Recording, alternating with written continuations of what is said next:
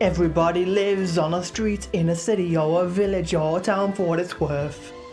And they're all inside a country which is part of a continent that sits upon a planet known as Earth. And the Earth is a ball full of oceans and mountains which is out there spinning silently in space. And living on the Earth are the plants and the animals and also the entire human race. It's a great big universe and we're all really puny, we're just tiny little specks about the size of Mickey Rooney. It's big and black and inky, and we are small and dinky. It's a big universe and it's ours. And we're part of a vast interplanetary system stretching 700 billion miles long.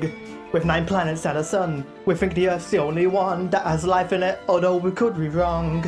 Across the interstellar voids are a billion asteroids, including meteors and Halley's coming too.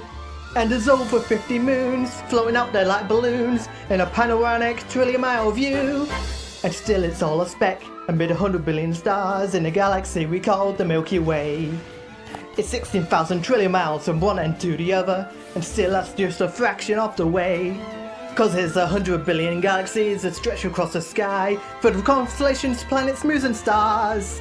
And still the universe extends to a place that never ends, which is maybe just inside a little jar. It's a great big universe and we're all really puny, we're just tiny little specks about the size of Mickey Rooney, though we don't know how we got here. We're an important part here, it's a big universe and it's ours.